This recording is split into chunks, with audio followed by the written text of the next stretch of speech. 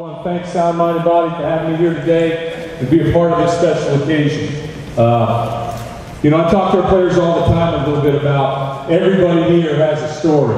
Everybody here has a story. You have a background, you have somebody that's promoted you, that's brought you here, but everybody's got a story. Everybody's got a past. We've got a lot of head coaches here, got a lot of coaches that's brought their entire staffs here. I got saw some people from the left coast over there, from Oregon are here. They're all different people from across the country. So it's a great opportunity to showcase your talents. More importantly, you got to have goals when you come to this thing. To me, anytime you walk out and perform, you got to have a goal.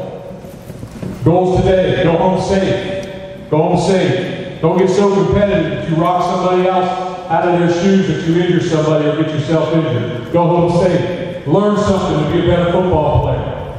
Learn something to be a better football player. Take one little aspect of your game, maybe improve it 3%. Third thing I think is make it a life experience.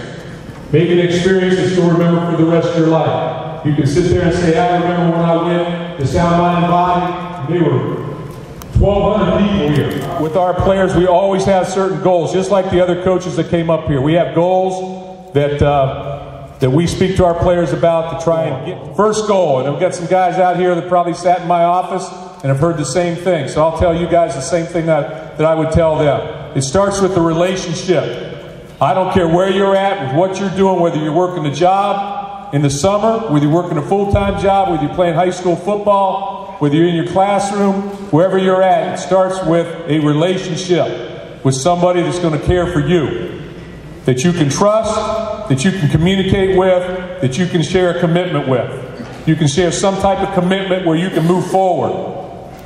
That commitment should be able to bring you full circle. If you got that, then you got some direction and you got a reason to move forward. Like I said before, everybody's got a story. You're trying to work towards the future.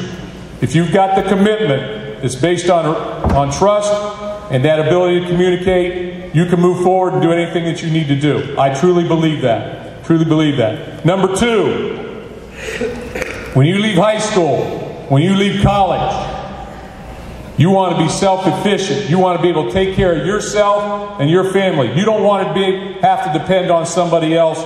You want to be the breadwinner. You want to be the man. You want to be that person that takes care of your family. You want to be that guy. That takes education at a high level, college, high school, whatever, but that takes education and that takes job performance. Ability to do a job and perform at it. For most of us here, you want to raise your hand a little bit, want to play professional football. Let's be real here, guys. You could fill up this auditorium right now with all the NFL players in the country. It would be about right here. So you're looking at a very low percentage of guys getting there. But you want to dream big and you want to try and accomplish those things, but you have got to be self-efficient when you leave here and have opportunities beyond that. The third goal is we want to win. We want to win at whatever we're doing.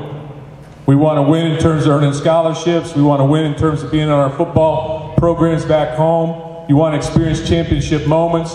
Those type of things you want to do on a day-to-day basis.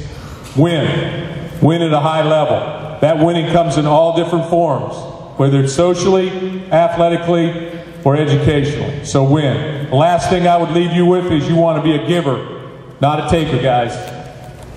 You don't want to be a taker. When you take, sooner or later somebody takes from you. When you give and you keep pushing out there and you keep opening your hands to other people, inevitably somebody puts something very valuable in your hands.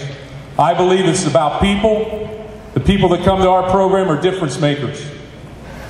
They're difference makers. The people that work for me, they're difference makers. If they're not difference makers, the people that work with me, if they're not difference makers, they find themselves moving through the process and out the door to someplace else.